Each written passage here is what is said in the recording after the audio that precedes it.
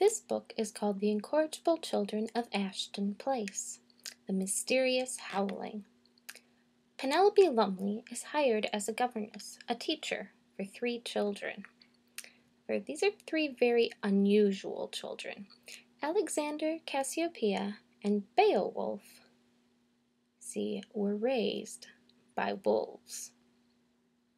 Or so it seems with how they behave. There are other mysteries at Ashton Place, where the children and Miss Lumley go to live.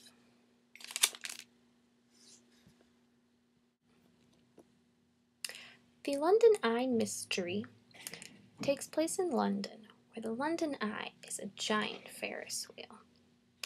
Some kids went to the London Eye with one of their cousins, and they watched as the pods of the Ferris wheel went up and came back down. But when it came back down, their cousin was missing.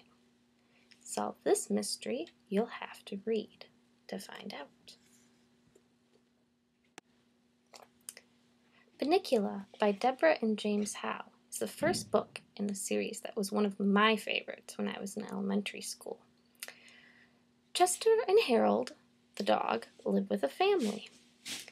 And one day the family returns from the movie theater with a black and white rabbit in a box that they found there. Chester the cat is instantly suspicious and believes there's something quite strange about Bunnicula. In fact, he thinks Bunnicula is a vampire, but not a normal vampire. He doesn't think Bunnicula sucks blood. He thinks Bunnicula sucks the juices out of vegetables. And Chester will go to all sorts of tricks to try and get Bunnicula out of the house, while Harold tries to protect the rabbit. The series continues with Howl Day Inn, The Celery Stalks at Midnight, Nighty Nightmare, Return to Howl a Day Inn, and Bunnicula Strikes Back. The last book today is another first in the series. This is called The Field Guide, and it's part of the Spiderwick Chronicles by Holly Black and Tony Disraeli.